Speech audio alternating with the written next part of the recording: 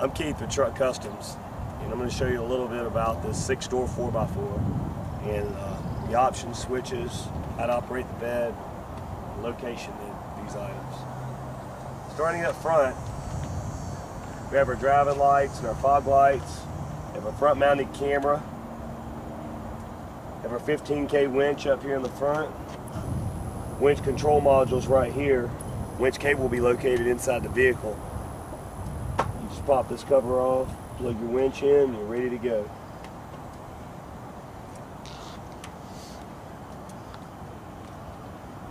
We got front air ride on this unit. Got our Pro Comp reservoir shocks. Got the 445s.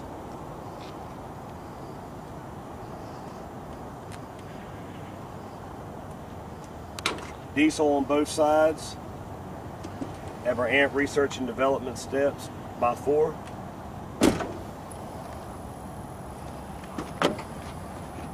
Operate when you open and close the door.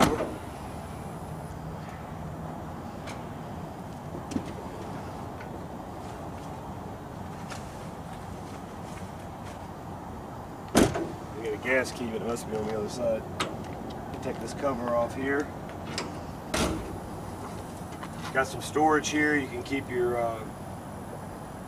auxiliary fuel nozzle or jumper cables or anything like that you may need for somebody to help out on the road.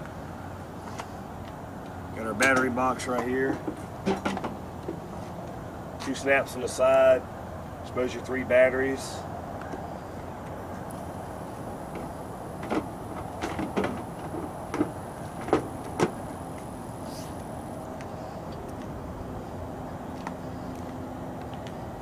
Around to the rear of the vehicle.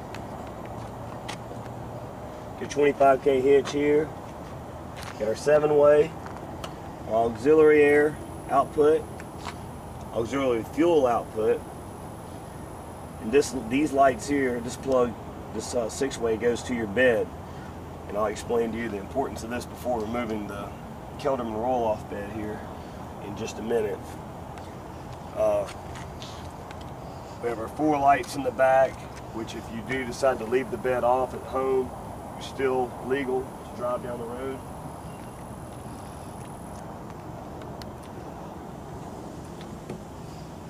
Got another battery box here, just using it for storage. Have our auxiliary fuel line in there.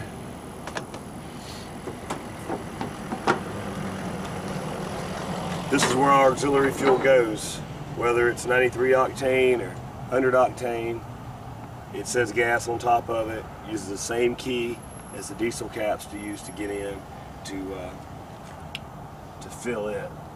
I'm going to show you while we're outside here how to operate this Kelderman roll-off bed. Number 1, you want to dump the airbags.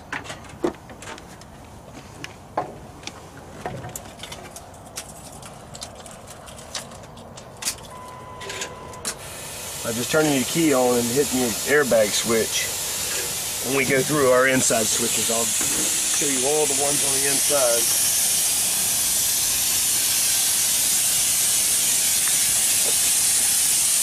Very important. Very, very important. And you unplug this bed switch. And I just kind of set it up under here. The light wires. On your remote control unit, got an unlock and a lock button. You want to push unlock.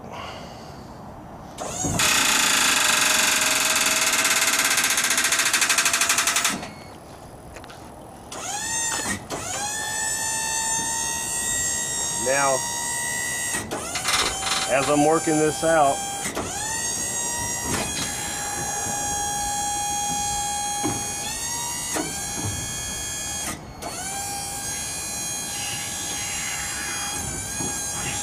making sure that the nose of the bed stays away.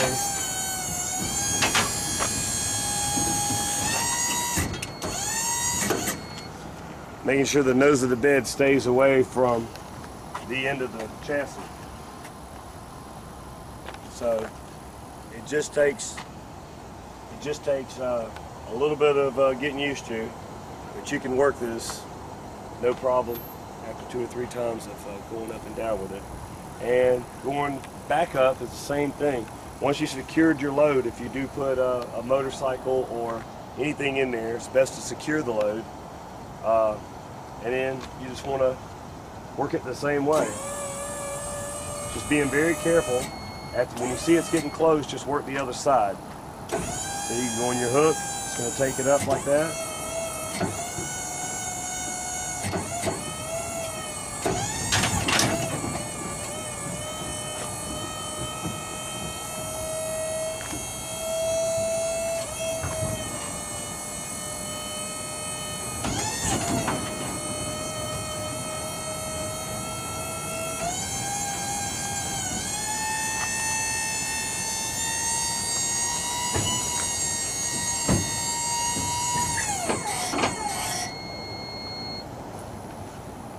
And that's the Kelderman roll-off bed. So you plug your lights back in.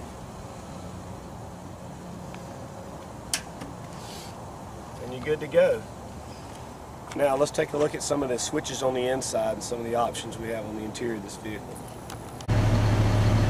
Alright, now that we're on the inside of the vehicle, we're going to go through some of the options and switches and things that we have going on in here. I'll start over on the left hand side. You've got your standard Super Duty windows, mirrors, child safety locks, and window locks, door locks. Got your dimmer control and headlights, parking lights. You can see through here from where you're at. We've got, when your parking lights are on, these are your driving lights here. You have your power programmer here, which has 3 settings. I think number all the way left is off. Then you have a 1 and a 2. You have your big air horn, and then you have your fuel pump here, which coincides with the fuel pump hose that we have on the right hand rear of the vehicle. You just plug it in, you turn that switch on, and you're going. Now, these are your air levels on the truck.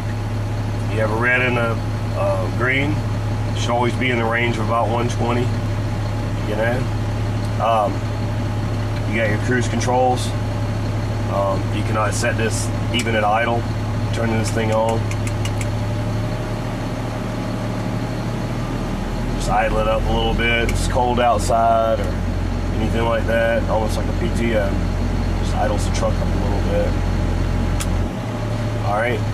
Bass knob controls the JL 500/1 and the 410s that are in the rear.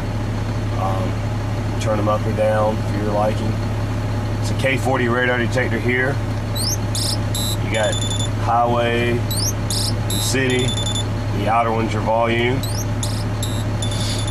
This is your air dump. I'm going to fill that back up since we just got through going through our Kelderman roll-off bed.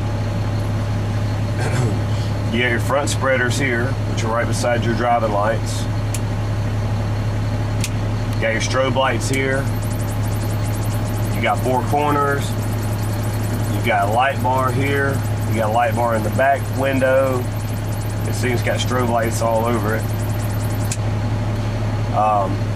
4-wheel drives, transfer case in or out, high and low. There's a light up to let you know that they're engaged. 3rd row window switches to roll your 3rd row that we added in here up and down. Now you have a front and rear camera here, which works when you're going forward. You just want to push map twice, go to rear view, hit the camera. Got a front, have a rear. So you can change it either way. Or if you're in reverse, it'll also work the same way.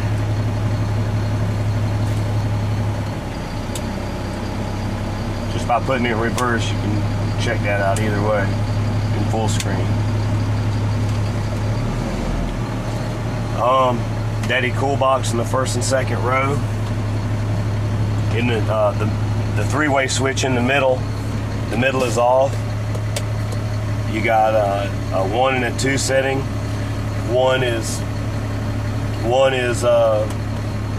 on with ignition, and 2 is on until the voltage of the vehicle goes down below 10.5 or something volts, and it'll actually shut the unit down. But it's good for getting in and out of the vehicle, keeping your drinks cold. Seat heaters located on the side of the Daddy cool box, first and second row. Just an on-off switch with a little seat heater icon on it.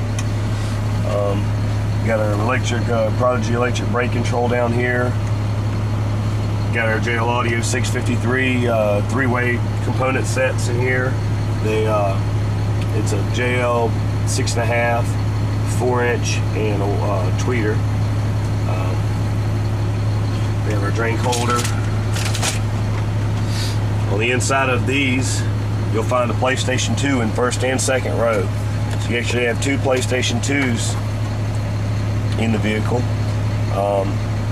This one, of course, operates the TV overhead here, and the second one operates the TV overhead in the second row.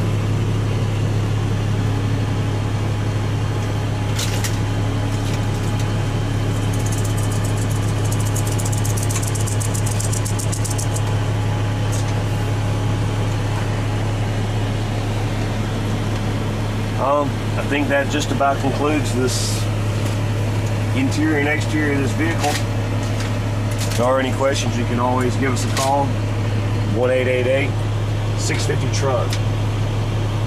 And thank you.